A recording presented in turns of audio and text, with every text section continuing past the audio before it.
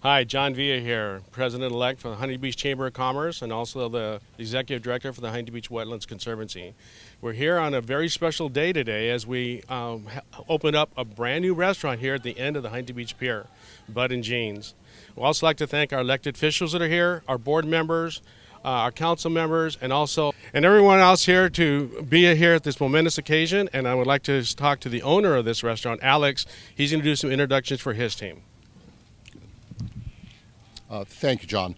I first want to just sincerely thank everyone for coming today, especially Mayor DeGlazy. Thank you so much. Mayor Pro Tem Posey, thank you. Council members Peterson, Eric Peterson, Natalie Moser, Rhonda Bolton, and Kim Carr. Thank you so much for coming. Police Chief Eric Para, thank you. Fire Chief Scott Haberly. Marine Safety Battalion Chief Dieterman. Representatives of Congresswoman Michelle Steele, Assemblywoman Nguyen, thank you, Assemblywoman Representative of Cotty Petrie Norris. So we're very, very thankful for these officials to attend.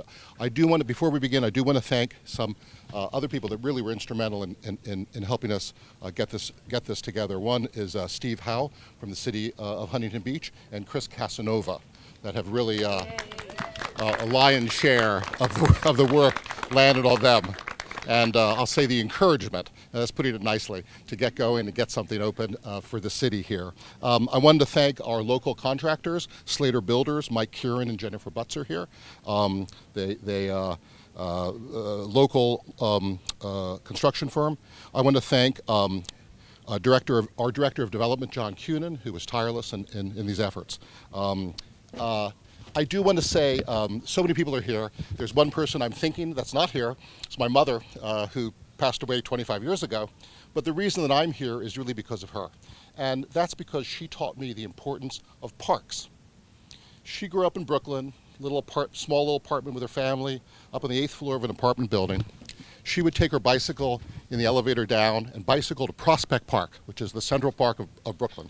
And she would tell me about how wonderful that was for her. She got out of her small apartment where everybody was the same as her, went out to this beautiful park, and was able to connect with nature and connect with other types of people. And it was a place of a connection for her.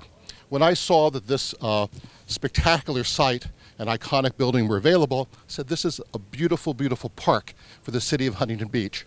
And it allows the people to leave their homes, even during COVID, walk out in the outside air, get inspired by nature, meet their neighbors, meet other types of people, while everybody's enjoying and taking in the same thing. So it brings people together.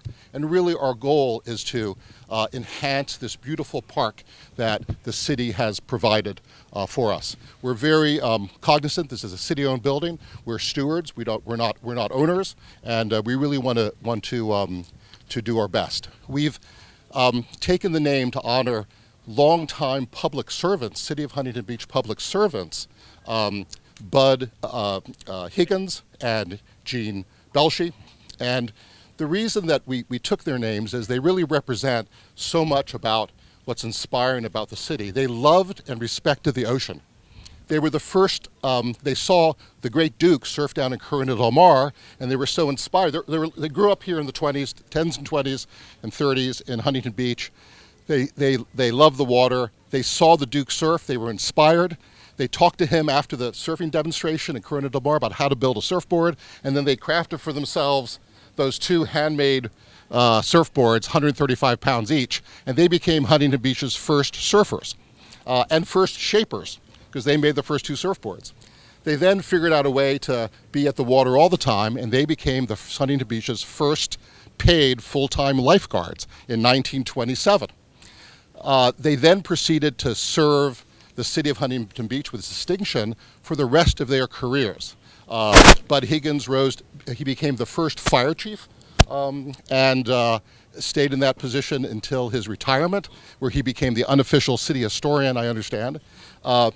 Eugene Belshie, died too young at 46. He became the assistant police chief before he died, and he left. But both have left a very, very important legacy in building lifeguarding to what it is today here in Huntington Beach, a profession, a place full of wonderful public servants. Gene Belshie also left behind another legacy, which is a family which has now 4 generations of Huntington Beach lifeguards. 4 generations. And I'd like to introduce at this time Gene Belshie's grandson and great-grandchildren, Dana Belshie, former Huntington Beach lifeguard, Chloe Belshie, one who's escaped that path, Roxy Belshie, age 17, one of the youngest Huntington Beach lifeguards, and they're coming up to say a few words. And where's Roxy? She's at the end. Oh. Work up your way over here. Roxy, I have one thing before I let your father speak. I wanted to let you know that in honor of our opening and in honor of your great-grandfather and Bud Higgins, we are donating $5,000 to the City of Huntington Beach Junior Lifeguard Association. Thank you so much. Gene Belshie. I just want to say, had to write it down because I can't remember anything.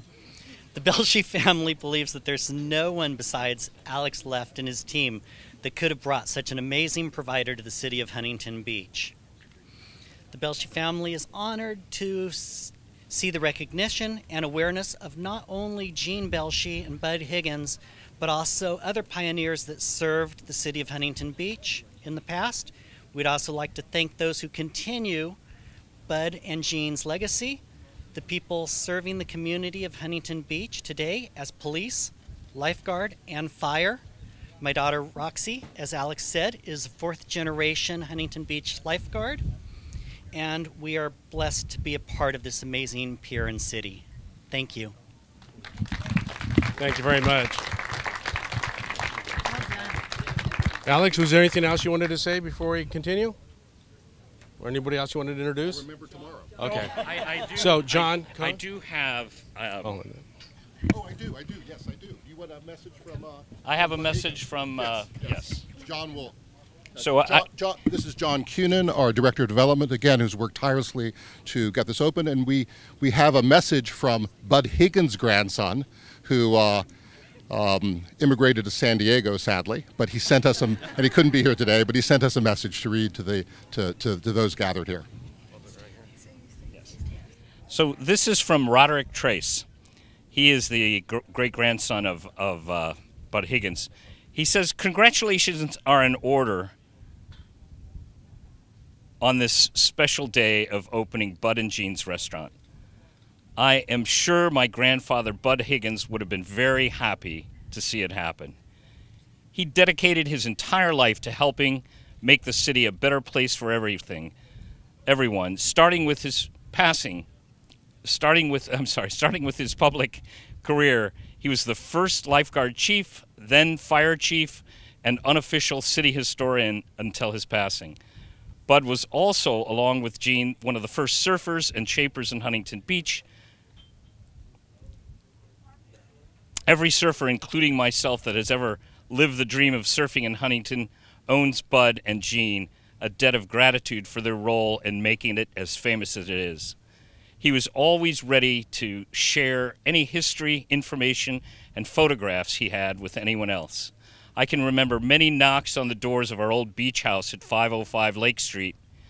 It would be someone inquiring about a bit of history of Huntington Beach, and I would be able to listen to my grandfather tell so many great stories.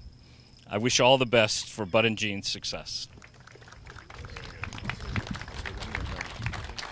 So we are very happy and to be able to honor Bud and Gene, but please understand that there are wonderful public servants here in the city of Huntington Beach, and they deserve to be honored and respected for what they've done, including creating this, again, beautiful park for the community to enjoy, which we hope to enhance and we hope to become part of this wonderful community. Very good, Alex. Thank you very much. So now we have some certificates from our elected officials, and we're going to start off with Mayor Barbara Douglas. Mayor? Thank you so very much. I will sit here. Hi, everyone. I am your Mayor, Barbara Del Glaze. You know, many of us were sort of sad to see Ruby's go, but what an outstanding concept you've brought to Surf City, USA. This location is truly iconic. I think someone's trying to wave to us. Wave back, everybody, wave back. I appreciate that all of Huntington Beach and your guests, the name that you've given, Bud and Jeans. Not only on both sides of the public servants to Surf City for decades, Bud, as you just heard, was our first fire chief and city historian and our assistant police chief. What an incredible legacy that they've left behind. And for them to be remembered here is really something special. Not only did you name the restaurant after Huntington Beach locals, but you also included one of our own, Melissa Murphy, to help add her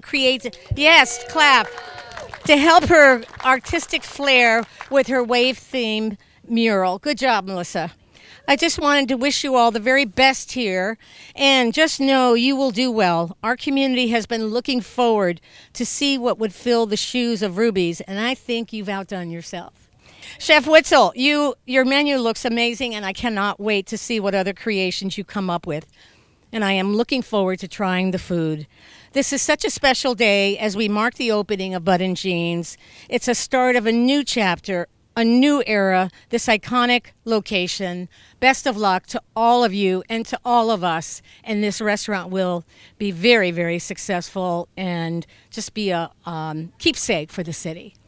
Thank you. And I get to give this to you. Thank you very much. It's a commendation from the city of Huntington Beach. But there's so many whereases. You can read this tonight when you're smiling going to bed, okay? After I complete law school, I'll Okay, be able to understand it. Well, just know that all the people here and all the people coming, they don't even know that they're coming here, are in the spirit of all of this. Thank you. So thank you so very much. Thank you. We're honored. Thank you so much. Thank you. Next, we have from Congresswoman Michelle Steele's office. She's going to be giving her declaration, her certificate as well.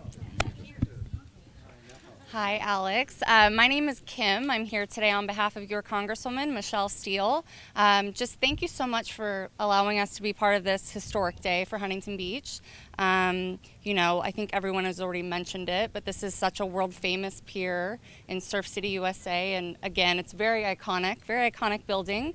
In fact, the Congresswoman has a picture of this pier and this building in her office, and we'll have to update it when you have your signs go up. So just congratulations. We wish you nothing but success. That's for you. Thank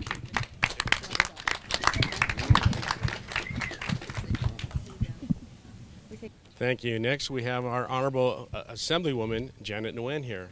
Janet. Congratulations. No, wait, did I just hear you're going to law school as well? No. I was going to say, I'm like, wow. Only to read all the fine print on that certificate. Okay. I was going to say, like, one success after another. This is amazing. Congratulations. We all know here, and we can all remember how many times we've all been here to the restaurant, and we're all sad. We were all sad when Ruby's left as well. But now we can see the new iconic, the history. Thank you for the history. I didn't know about Bud and Jean.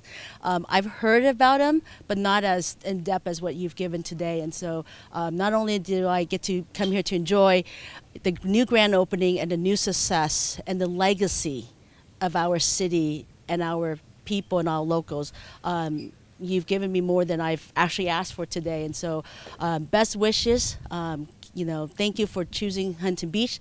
Thank you for always putting parks and open spaces first. And I love your story of your mom as well, because, you know, as you remember, during COVID, we were all looking for that outdoor space. And Orange County has the best outdoor spaces for all of us to enjoy and be part of it and enjoy with our family. And so congratulations, my best wishes. And as the mayor said, I think we all look forward, Chef. Now you have big shoes to fill that she's called you out on your food. So, Okay, you know, right. so we're all looking forward to it. And best wishes to you, the staff, and everybody else.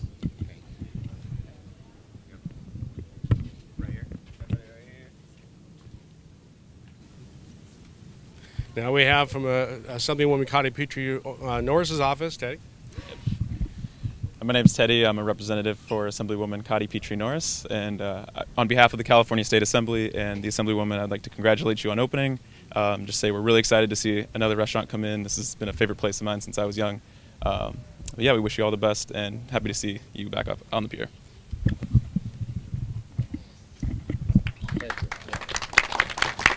And lastly, representing the Huntington Beach Chamber of Commerce, our own CEO of Visit HB, Kelly Miller. Kelly.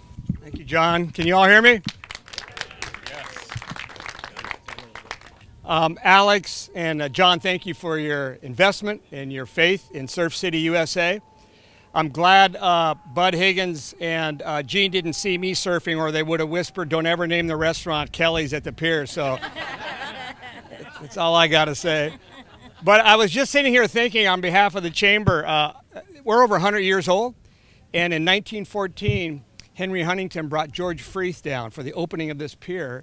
And for a Friday and Saturday, over 5,000 people came down on both days to watch a man walk on water. So fast forward over 108 years ago, here we are. So on a promise of the owners and the operators here, show up here 100 years from now and you'll get free burgers and fries. So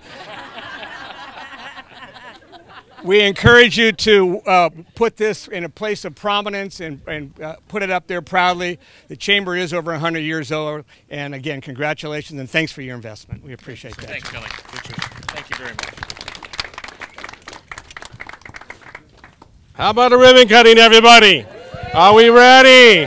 5, 4, 3, 2, 1.